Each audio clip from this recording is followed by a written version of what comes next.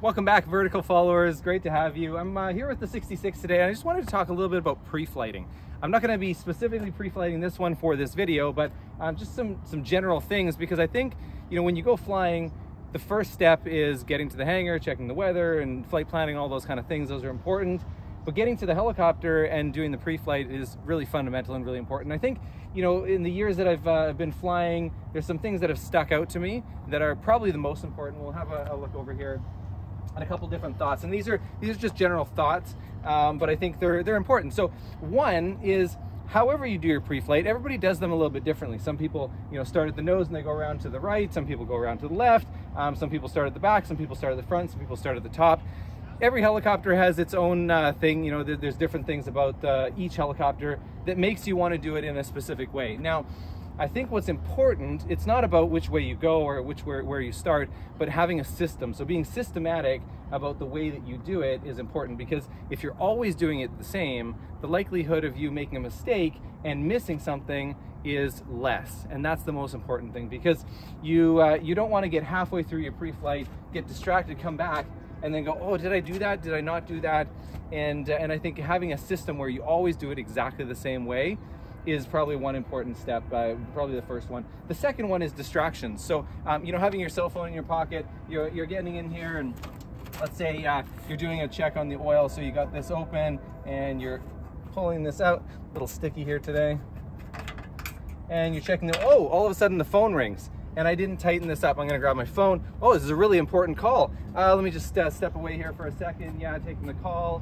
Okay, I get back, the call's done. Okay, everything is finished in here. Maybe it was a really disturbing call, who knows? And okay, I think we're good in here. We close this up. You guys see any problems? Did I miss anything? Well, what I missed is that I didn't tighten this back up before I took that phone call. So again, having systems in place where you're thinking about ahead of time, I'm gonna eliminate all the possible distractions that I can. So in this case, maybe don't take a phone call while you're in the middle of a pre-flight, or if you're going to, maybe make sure that you finish off the last task that you did. So if you open this up, you're never gonna answer that call until this is back in, tightened up, rags are back out, and so forth. So that kind of brings me to my next one, is systems in place while you're pre-flighting things. So let's say you're gonna have a rag. It's a great thing to have for a pre-flight. You're gonna be wiping things, checking that no oil is leaking out of different areas and so forth. Great to have a rag with you. But if you're always in the habit of just leaving that rag somewhere, I'm gonna leave it on top of the helicopter here, I'm gonna leave it inside here, or underneath the helicopter, in the cowling somewhere, the likelihood of you losing that someday in an area that might be a critical spot is probably pretty high. And so having a good idea of always keeping that rag in your hand till the very end, and then go discard it in the garbage, or keep it in your pocket if you need to, or whatever the case, but keep it away from the aircraft. Don't have a common habit of putting it inside the aircraft where it could possibly get missed. So that's another one as well. So having a look around the helicopter, making sure you go in detail about all the different things. So in my mind, there's two different types of pre-flights. There's the morning pre-flight, so the first pre-flight of the day, which is sort of your really in-depth one. That's where you're gonna get over all the parts of the helicopter and check all the little things. And what you're really checking for is it different than the last flight that you had? So are there things that are worse on it today than it was yesterday? Wires that are chafing, things like that, that it's not necessarily a major problem that you're gonna find, maybe you will, but it's something that with time is gonna end up in an issue or a problem. So those are the types of things that you're looking for, all the little details over the helicopter. But then you have the intermediate pre-flights, which is the ones in between flights when you're on a busy day, you're fighting fires all day, you've got a really busy day, but you fueled up the helicopter, you just wanna have a quick look. Basically, you want to just check your fluids and your rotating parts. It should take you 5 minutes or less, depending on the helicopter. It's going to be a really quick check. So just those vitals of the aircraft, making sure that you're having a look over those, I think that's a really important thing as well.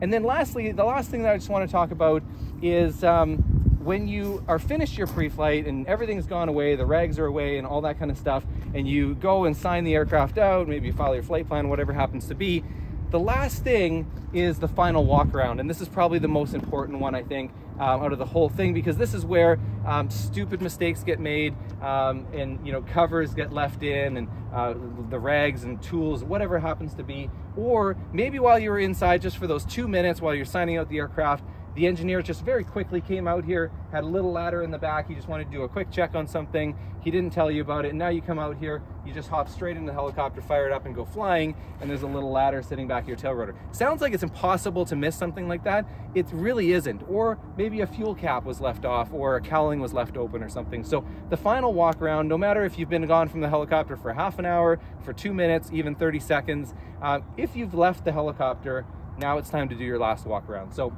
you get back, and again, it's a systematic thing. We're not doing a pre-flight. This shouldn't take 5 minutes. It's just a final walk around. Make sure, did I miss anything that and you don't even need to touch the helicopter. Sometimes people like to step back so they can kind of look at it from a bit of a different view.